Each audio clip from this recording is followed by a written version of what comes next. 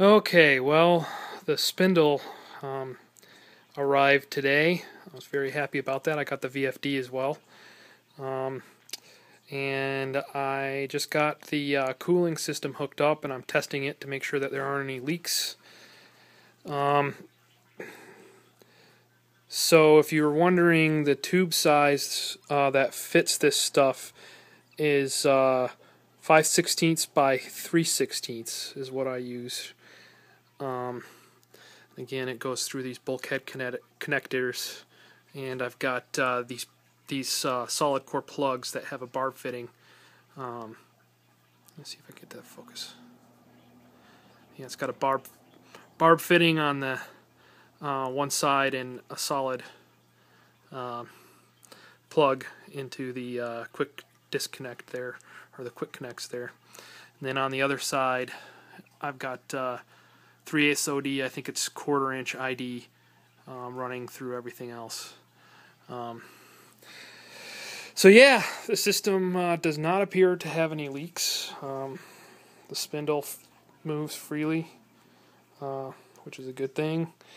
One thing that I did that other people had recommended as well, when you get this fitting, electrical fitting, you'll find only 3 pins are connected to the phases, and the 4th pin is not connected to anything, which is what's supposed to be ground.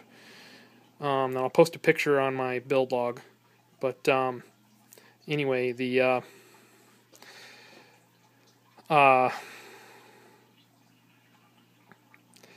way that I fixed that was to solder, of course, to the solder cup on the back of the pin, and then I lightly filed the inside edge of the fitting, and then soldered the wire to the outside metal part. You do have to be kind of careful with that. It's I think it's either nickel or chrome plated. But anyway, what you want to do is kind of file at a slight angle, and you'll expose a layer of copper, and that will wet to the wet the solder to that part, and you'll get a good connection then. And then what I did is just filed it smooth so that it fit back inside of the fitting, and called it good. And I tested the connectivity, and it's good.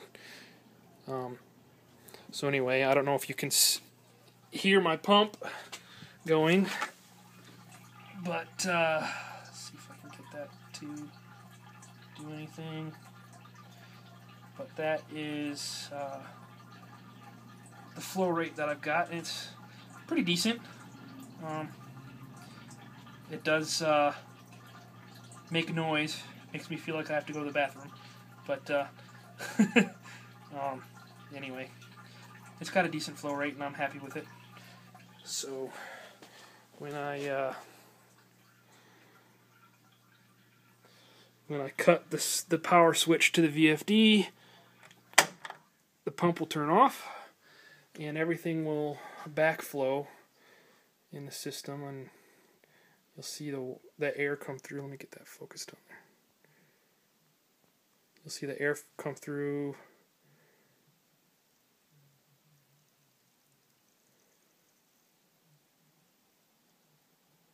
I can hear it.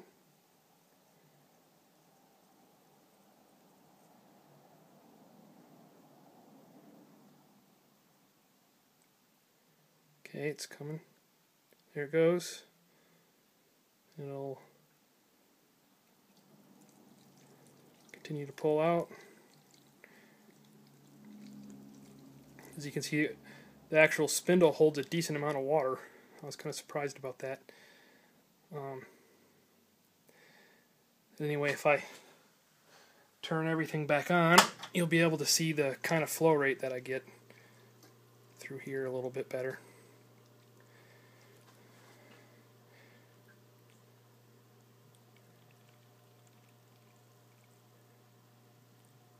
There's plenty of flow, no problems. So I think the whole cooling pump and everything that I've got invested in it may have cost me about $50. So not bad. As I said, I elected not to use a radiator on this because I've read on the other forums that the spindle really doesn't create a whole lot of heat, and that water doesn't really get warm that much when you're running it. So I don't know if you can see that. That gives you an idea of the level of flow rate. As those air bubbles go through, you can kind of see how fast it's moving through there. Pretty good clip. So, good enough. Till next time, I guess I'll see you guys later.